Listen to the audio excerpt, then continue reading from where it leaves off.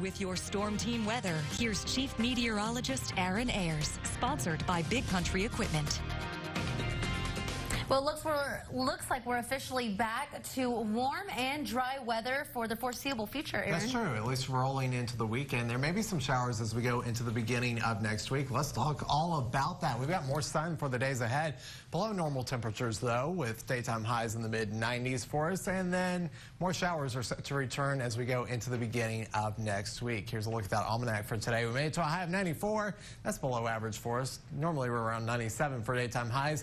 The record of 111 back in 1933. This morning's low of 72. That's right where we should be as far as daytime lows go for this time of the year.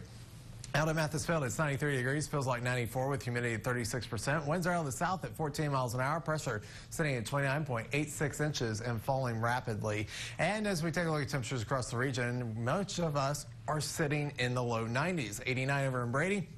93 in San Angelo. It is rather warm up in Sterling City. 96, 93 in Ozona, 92 in El Dorado. So we're all seeing those temperatures getting into those low 90s. Here's what we have seen this month.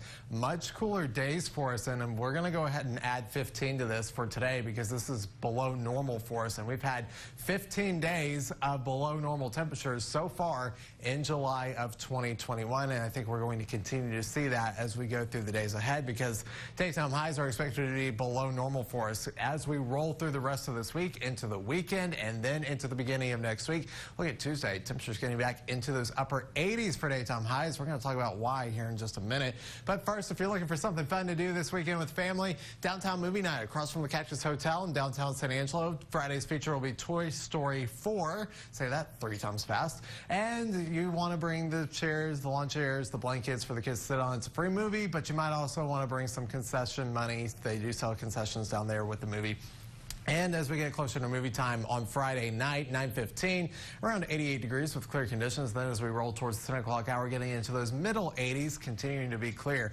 Here's what we are seeing right now on clouds and radar across the Lone Star State. We've got one severe thunderstorm warning up in the Texas Panhandle where they're seeing some showers and thunderstorms up there. Things are dry through the midsection of the state. And then we've got eastern showers and thunderstorms across East Texas. Otherwise, things are going to be dry for us as we go through the next several days into our weekend. Mostly sunny conditions, highs in the mid-90s for us as we roll through our weekend. Into the beginning of next week, we'll watch for that chance for more showers and thunderstorms as a cold front approaches our area, providing the lifting for showers and thunderstorms and cloud cover that's going to help keep us cooler in the upper 80s, low 90s for daytime highs as we go into the beginning of next week, and then starting to turn a little bit drier as we head towards the latter half of next week. Tonight, we'll drop down to around 73 with mostly clear conditions. For our Friday, we'll top out near 95, mostly sunny for us. Not a bad Friday for us. South winds of 10 to 15 miles an hour as we go through the next 5 days.